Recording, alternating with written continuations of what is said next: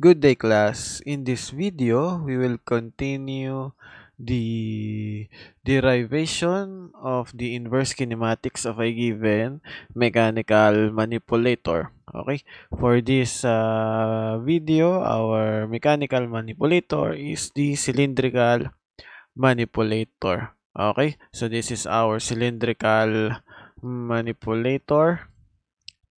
Is what we need is just the the base frame.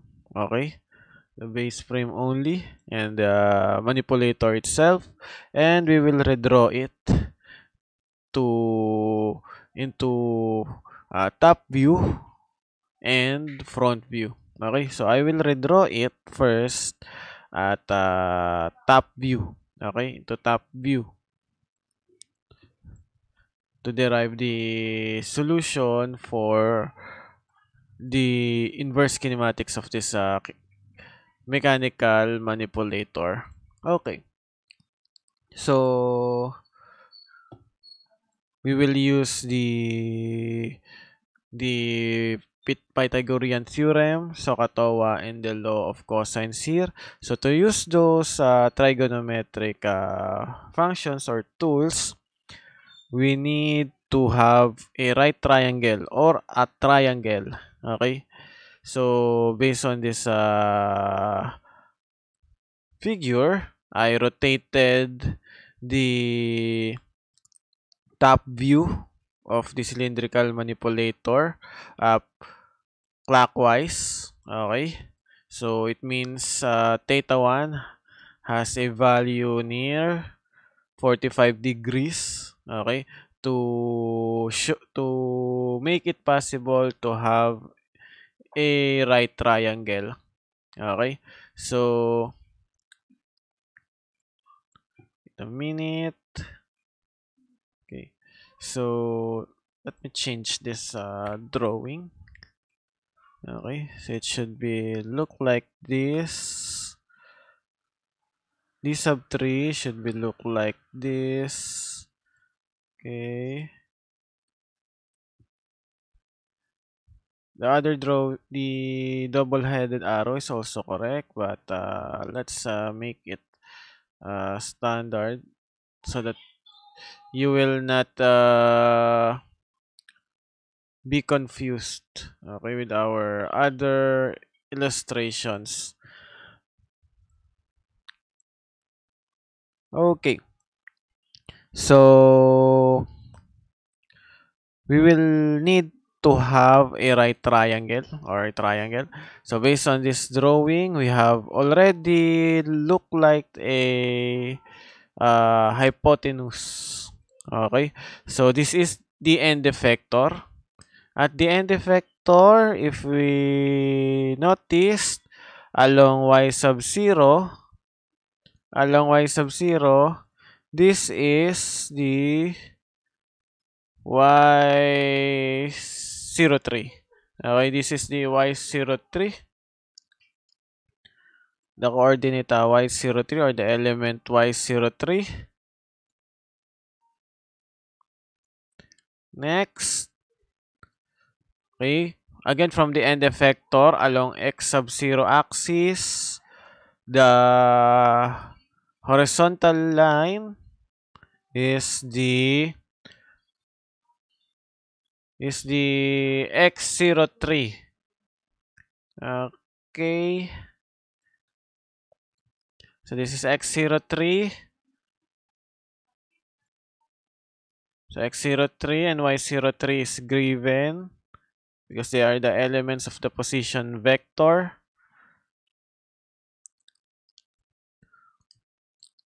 Okay.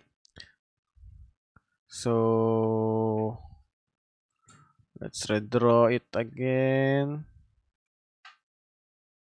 Okay. So we have here a right triangle. Okay. We have here a right triangle. So because of this right triangle, we can now solve for theta 1. Okay. By using Sokotowa, the tangent formula. Okay. So theta 1 is equals to inverse tangent of y03 over x03. Okay, we already uh, derived the solution for theta 1. So it is inverse tangent of y03 over x03. So let's put it inside a box. Okay, so because of this solution or equation, it will be our number one solution to be solved. Okay, so theta 1 is equals to inverse tangent y03 over x03. Okay, next. So, uh, we have a given value for y03 and x03 as well. If we use the inverse tangent, or if we use the tangent formula, we will get theta 1. Okay, so the other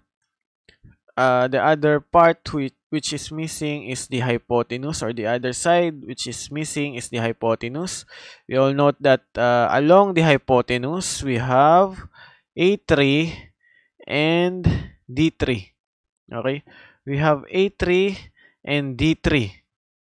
So A3 and D3, or A3 plus D3, is equals, okay, is equals to the square root. Okay, sorry, yes, it is equals to the square root of x03 squared and plus y03 squared.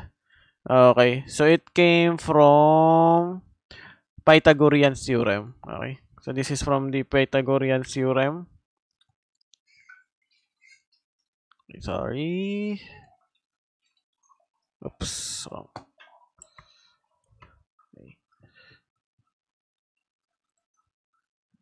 So this is from the Pythagorean theorem. So we will solve for d sub 3. So d sub 3 is equals to square root of x03 squared plus y03 squared, then minus a sub 3. Okay. So this will be our solution for the joint variable d sub 3. Okay, it is what we need to solve, the d sub 3. Okay, d sub 3, let's color it indigo, then put it inside a box. Okay, so this is number 2. Okay, so the inverse kinematics of Cartesian of cylindrical manipulator is also easy to solve based on the figure of the cylindrical at top view. Okay, next. So at top view we don't have the d sub 2. Okay, you only have theta 1 and d sub 3. So d sub 2 is at the front view. Okay, so let's change the arrow, the indicator. Okay,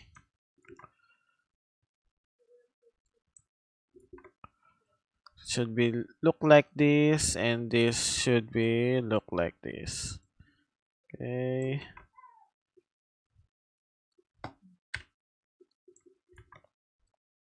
oh,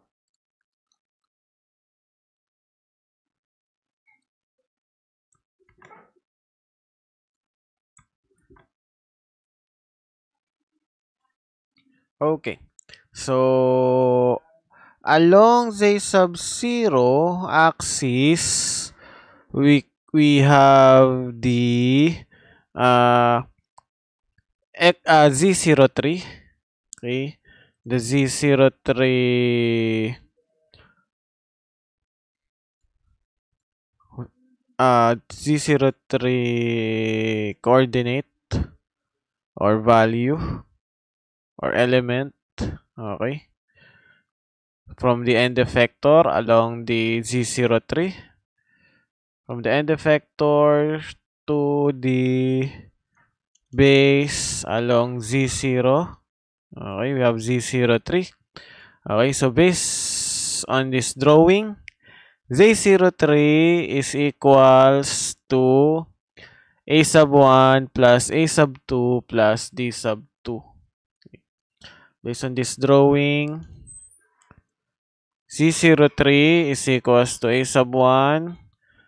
Okay, Z03 is equals to A sub 1 plus A sub 2 plus D sub 2. Okay. Then, our joint variable is D sub 2. We need to solve for D sub 2. So, if we arrange our equation, so this will become D sub 2 is equals to Z03 minus A sub 1 minus A sub 2.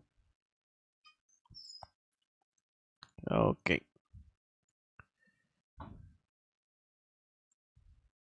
So, this is the solution for joint variable D sub 2. So, this will be our third equation.